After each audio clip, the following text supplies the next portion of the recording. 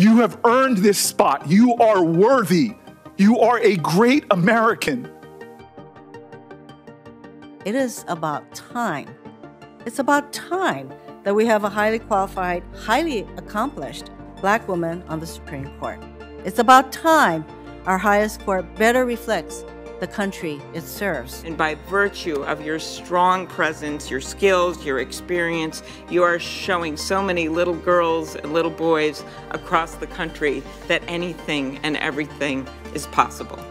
This country is getting better and better and better.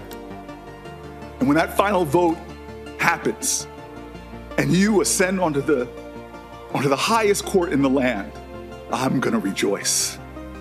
And I'm gonna tell you right now, the greatest country in the world, the United States of America, will be better because of you.